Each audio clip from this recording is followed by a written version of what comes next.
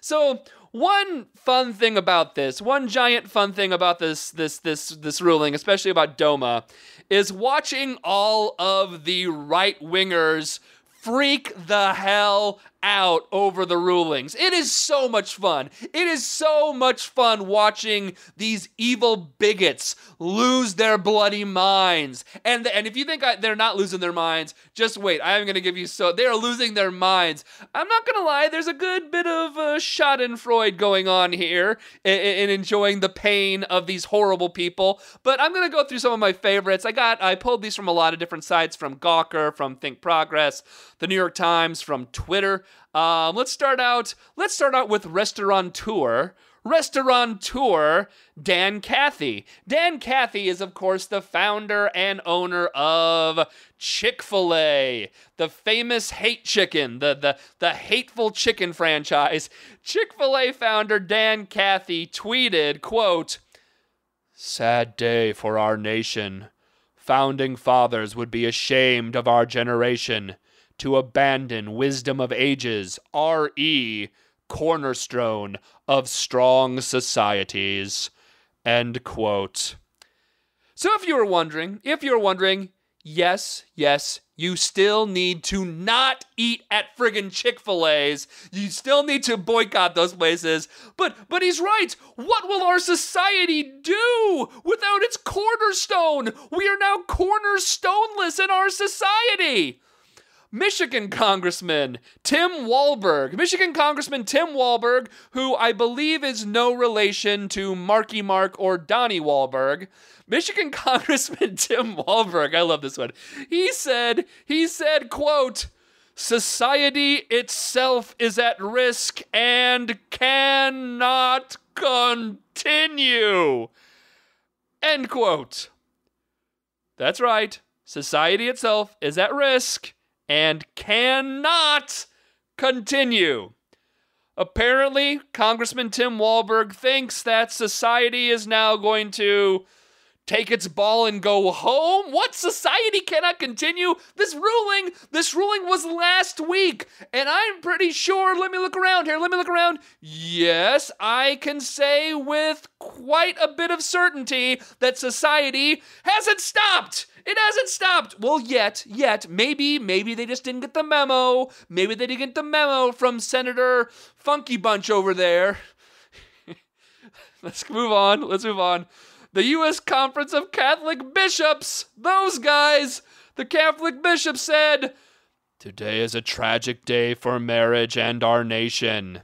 Well, of course, if society has stopped, I'll say it's tragic. Society itself has stopped. It's tragic. The great Michelle Bachmann said, quote, "No man, not even a Supreme Court, can undo what a holy God has instituted." End quote. Well, Congresswoman Bachmann, I hate to be the bearer of bad news, but they can and they did. They did both. They did them both. You think they didn't, but you look, they did. They did. It happened. I'm sorry. It happened.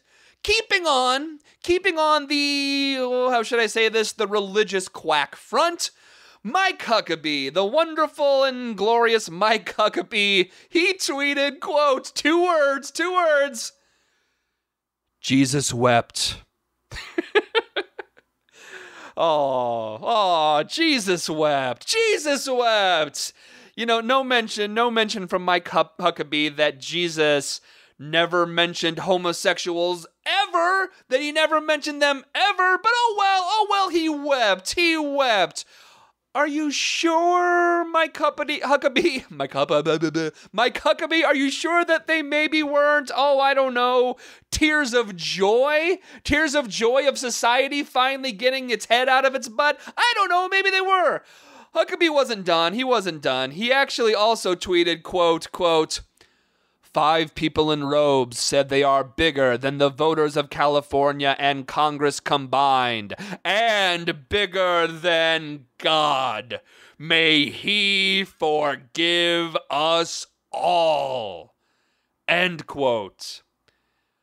May He forgive us all. Well, sadly, I would imagine that's probably out of the question, seeing as how we made his son Jesus weep. We made Jesus weep. You just tweeted that Jesus wept. How's God gonna forgive us after we made his son cry? You don't forgive that if you're a father. Fathers don't forgive when you make their child cry. No. You hold that in. You hold that grudge. And, 5 people in robes. Those must be some pretty nice robes. Let's get to the actual robes, the other robes, the 4 robes. Let's get to the actual other Supreme Court justices who went against it. Let's get to Chief Justice John Roberts.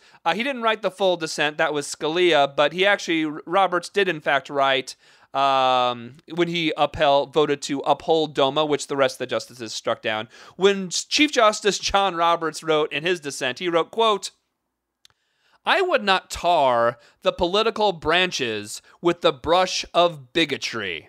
End quote. He would not tar the political branches with the brush of bigotry. Well, I have to tell you something. I would, you know what? And I did, and I'm going to do it again. You know what? I did, and I'll do it again. If you voted for DOMA, if you voted to uphold DOMA, if you supported DOMA, if you did anything, hello, you are a bigot. There, I said it. You know what? I'll say it again. You are a bigot. I am past the point of nicety on this. It is 2013. If you fight against equality, you are a bigot, period. Now, Justice Roberts, take your brush of bigotry and go paint a rainbow, okay? Paint a rainbow with your brush of bigotry. I wonder if he got his brush of bigotry at the same hardware store where he personally bought his rake of racism. His rake of racism, which he used to destroy the Voting Rights Act. Friggin' Justice, the brush of bigotry, the rake of racism, the shovel of sexism. But let's get to the best. I saved the best for last, and that is, of course, Scalia. Justice Antonin Scalia. Scalia wrote the official full dissent, and it's amazing. You should read the whole thing, but we're going to read a couple quotes from it because Antonin is a lot of fun. Again, this is from Antonin Scalia, Justice, in his dissent against DOMA. Quote, "I have said, the real rationale of today's opinion, whatever disappearing trail of its legalistic argle-bargle one chooses to follow, is that DOMA is motivated by bare desire to harm couples in same-sex marriages." Well, yes it is. Yes it is. That was actually the entire point of DOMA, to prevent equality. That was what you were doing. You were defending against equality. You were assaulting equality. But come on, seriously, argle-bargle? Really? Argle-bargle. Look, I gotta tell you, Scalia, sure he hates gays, sure he hates minorities, but the man does have a way with language, doesn't he? Really? Who says that anymore? Argle-bargle. Oh, I may have to start bringing that into the show. Start saying argle-bargle more. But he went on. He also said, quote, "By formally declaring anyone opposed to same-sex marriage an enemy of human decency, the majority arms well every challenger to a state law restricting marriage to its traditional definition." End quote. And damn right it does. You're damn right it does, Scalia. And you know what? Justice Scalia? You know what? Anyone who is opposed to same-sex marriage is an enemy of human decency. They are. You are. You are an enemy to human decency, Justice Scalia.